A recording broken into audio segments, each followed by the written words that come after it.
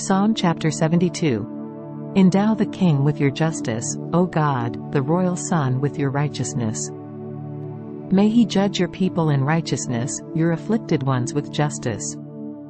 May the mountains bring prosperity to the people, the hills the fruit of righteousness. May he defend the afflicted among the people and save the children of the needy.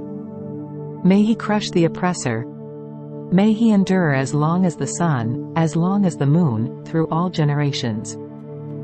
May he be like rain falling on a mown field, like showers watering the earth. In his days may the righteous flourish and prosperity abound till the moon is no more. May he rule from sea to sea and from the river to the ends of the earth. May the desert tribes bow before him and his enemies lick the dust. May the kings of Tarshish and of distant shores bring tribute to him. May the kings of Sheba and Seba present him gifts. May all kings bow down to him and all nations serve him. For he will deliver the needy who cry out, the afflicted who have no one to help. He will take pity on the weak and the needy and save the needy from death. He will rescue them from oppression and violence, for precious is their blood in his sight. Long may he live.